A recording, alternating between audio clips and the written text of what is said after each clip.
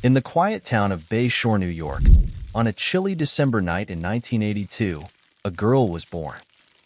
Her name was Katie Beers.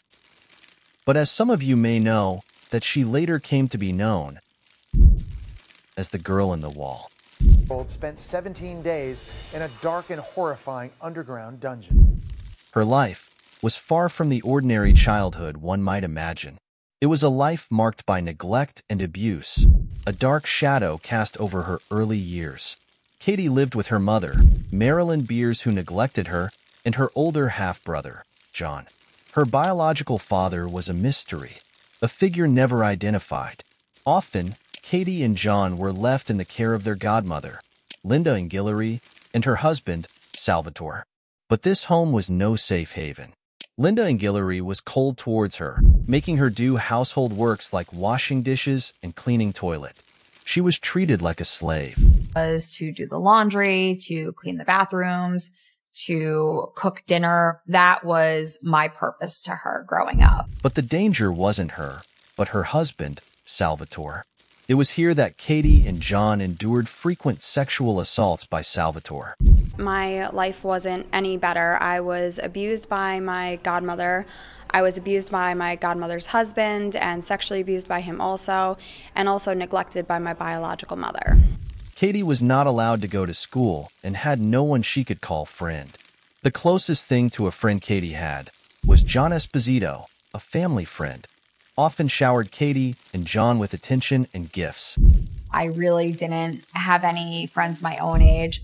I think in my childhood, the thing that probably made me the happiest was when I got to spend time with John. But behind this facade of kindness lurked a predator. Esposito, who had a previous arrest in 1977 for the attempted abduction of a 12-year-old boy, also sexually abused John. Learned that he had been involved in abduction of a 7-year-old child 15 years prior to Katie's disappearance. John Esposito, not a relative, but a family friend. On December 28, 1992, just 2 days before Katie's 10th birthday, 2 days before my 10th birthday, I was abducted. Esposito lured her into his house with the promise of birthday presents. Big John was probably the last person that I could have imagined having ever hurt me in such a way. For my 10th birthday, it was going to be just Big John and I. After Katie played a video game in Esposito's bedroom, he forced her into an underground concrete bunker. This bunker, a 6-foot by 7-foot concrete cell, was hidden under Esposito's garden, accessible only through a 6-foot-long tunnel. The bunker was equipped with a commode toilet and a closed-circuit television system. Inside was a coffin-sized, soundproofed room containing a bed and television where Katie was chained. Esposito had built this horrifying prison specifically for Katie. And then he exposes this hole, and he opens up this door into this room. The only word that I have to describe this room was a dungeon, a place that I couldn't escape. For 17 long days, Katie was held captive in this terrifying condition. Esposito would visit her frequently, bringing food, blankets, and toys, but also subjecting her to sexual abuse. He told Katie he intended to keep her in the bunker for the rest of her life. But Katie's spirit was not broken. She managed to unchain herself and escape to the larger room in Esposito's absence, although she was unable to escape the bunker itself. Esposito forced Katie to make a call to make it sound as if she was abducted by an outsider. Oh my God, here he comes. So by the time I picked up the phone to talk to her, I got nothing. But Dominic Veron, the head of the Long Island Police Kidnapping Division, didn't believe it, as statistically 90% of case of abduction calls were mostly the deeds of their own family members. By the time she gets to the machine, Katie had already hung up. That disturbed me because there's been a lot of times when these abductions are not really abductions. They're made to look like abduction. It just struck me as not believable. And I immediately was disturbed by the fact that a 9-year-old child would use the word kidnap. Also, how does a 9-year-old child get away from an abductor and able to use the telephone? To speed up the investigation, the FBI was deployed. We sent the audio tape of that telephone call as well as the device that it was recorded on, duped the FBI. Dominic figured out that the call wasn't a live call, but a recording, as there was no background noise, played at the phone booth outside Spaceplex.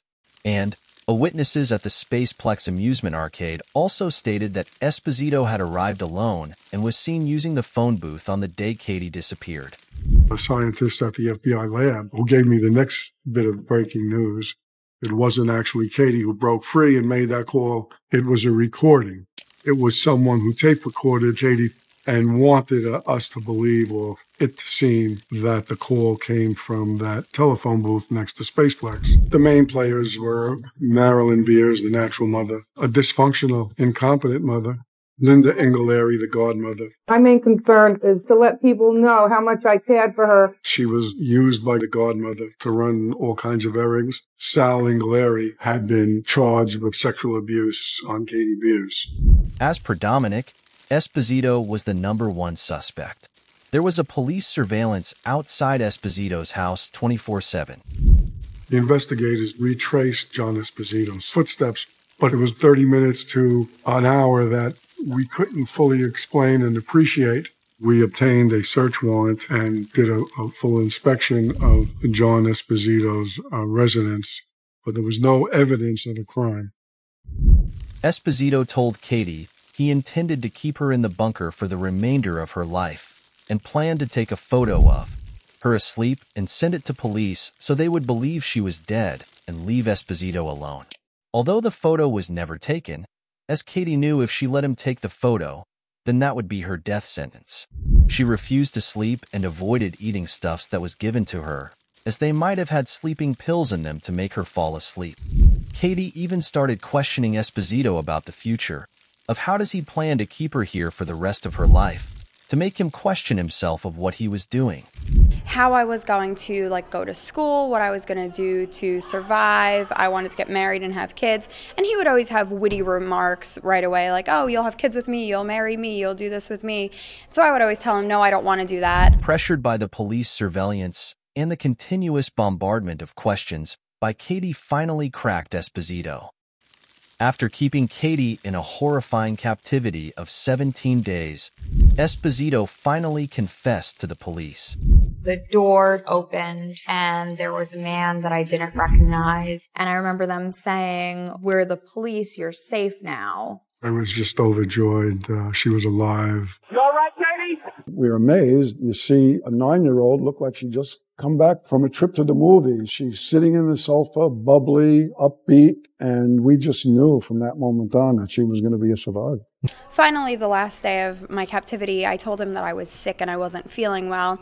I think between the police department laying on him at his house all the time and my questions finally wore him down, and then me saying that I wasn't feeling well finally wore him down, so he decided to tell his lawyers that he was the one that had been holding me.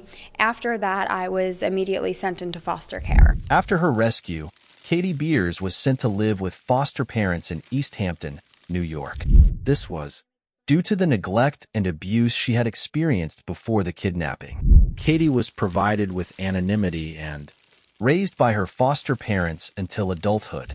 She began a new life with her foster family on Long Island's East End.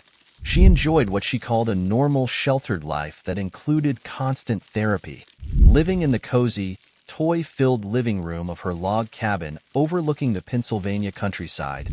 Beers said her nationally publicized rescue opened the door to a new life with a loving foster. This new life allowed her to play like any other kid, frolicking in the snow in winter and riding her bike in the spring. Today, Katie Beers is a happily married mom. She lives with her husband and 2 children in Western Pennsylvania. And knowing, I see on my Facebook page all of the time, people tell me what an inspiration I am and how I've helped them. And that's really the real reason why I wanted to come forward and tell people my story, so that they can see that through tragedy, you can come forward, you can become a productive citizen, and you don't have to let it get you down. You don't have to dwell on the past. She has become a symbol of resilience and hope, her story serving as an inspiration to many.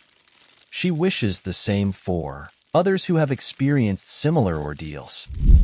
My hope is that I am able to work with different organizations to shed more light on the subject of child abuse and to be able to give victims a voice, whether it's victims from years past that are just getting the courage to come forward, or if it's giving little kids the courage and knowing that they need to come forward if something is happening.